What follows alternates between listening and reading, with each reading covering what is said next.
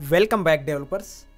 In this video we are going to create a reusable reaction button in Flutter, and this is the next part of this video where I created a animated reaction button from scratch with Flutter. But only problem here was that it was not reusable, even though I mentioned in this step like how you can make it reusable on widgets using the stack, but that method was not useful. So in this video, let's see how we can make this reaction button reusable.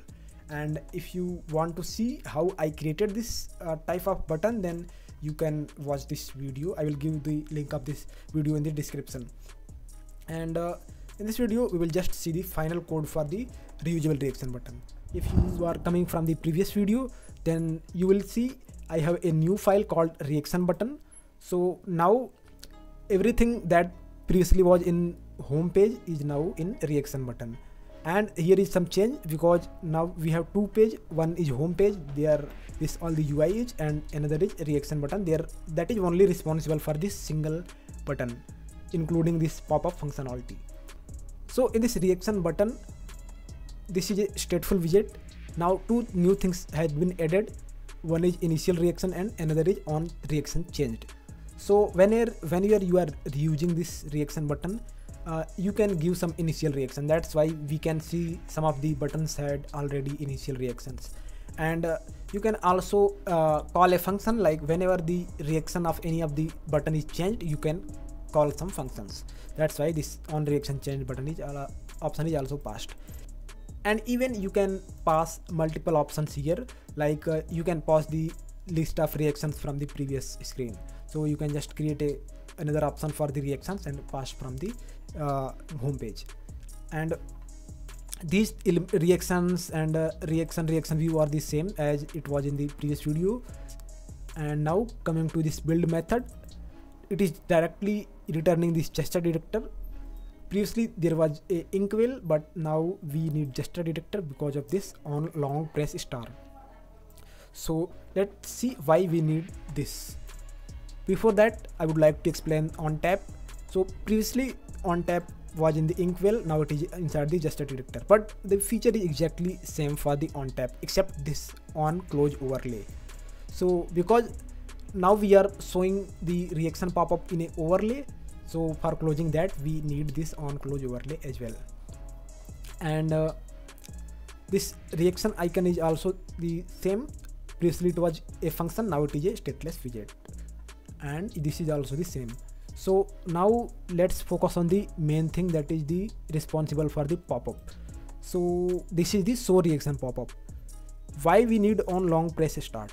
Because for showing the pop-up we need the position, like where the user is clicking and where that button is located.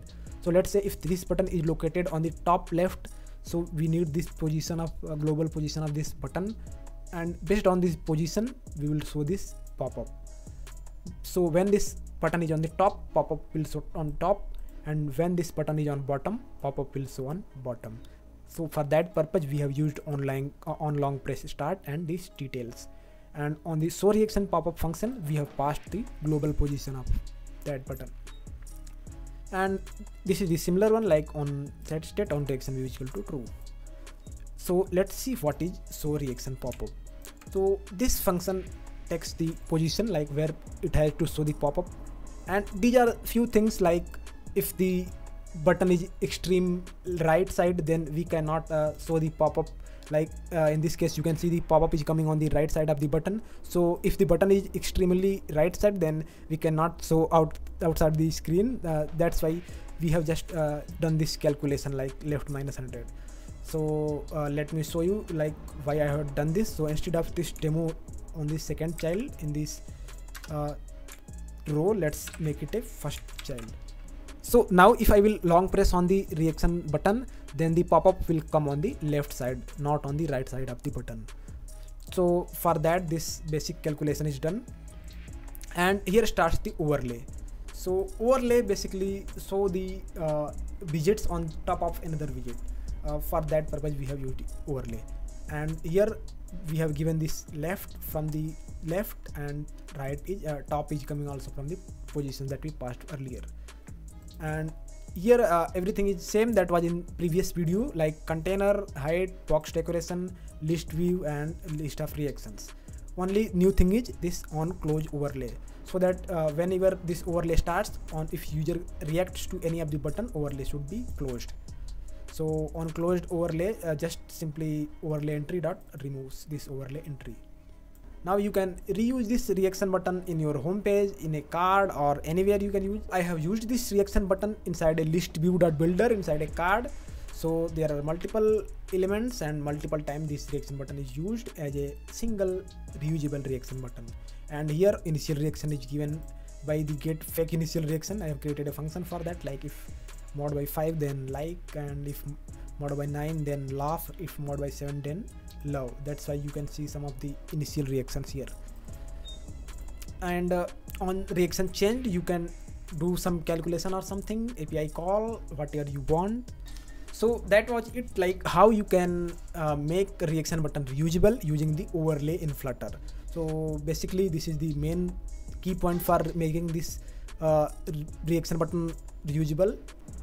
And this time I will push this code to GitHub and will provide the code link, GitHub link in the description. So thanks for watching. I hope this time you will not face any problem while reusing the reaction button. And thanks for watching. Have a great day.